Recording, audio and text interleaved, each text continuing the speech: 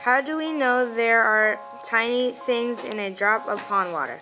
We can use a microscope to view the pond water. Imagine you could shrink yourself and walk into a tiny cell.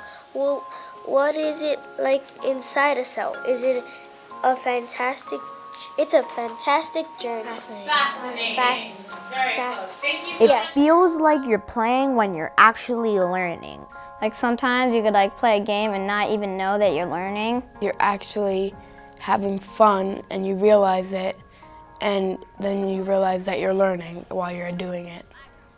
I have to ask that question, what hat are the kids going to wear in this mission that they're going to be on? And that's part of the curriculum design process. I think most teachers do curriculum design with, okay, what do they need to learn? But at Quest, it's what do they need to learn? How are we going to engage them? And what role are the kids going to be stepping into? And what story are the kids going to be stepping into? So it's all a part of creating this narrative. HTTP. :// That's the exact thing you put in front of the website. Can I see? Yeah, that's Are you sure that's what you see? Yeah, HTTP. That's 10 sides. Weird. I totally thought your specimen number was going to be a plant cell.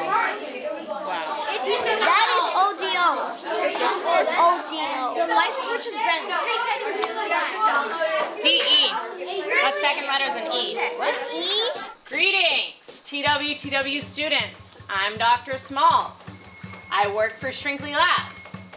I am honored to say you are invited to compete in the 2013 Shrinkley Labs Cell City Design Competition. The need to know is created by this cast of characters. There's a teeny little doctor named Dr. Smalls, and he has shrunken himself and put himself inside of the body of one of his patients because he was trying to find out what this mystery disease was. And in shrinking himself, he lost all of his medical vocabulary, and he sends my students a communique. So the need to know is help get me out of this body I'm trapped and help cure my patient. So it's actually completely ridiculous.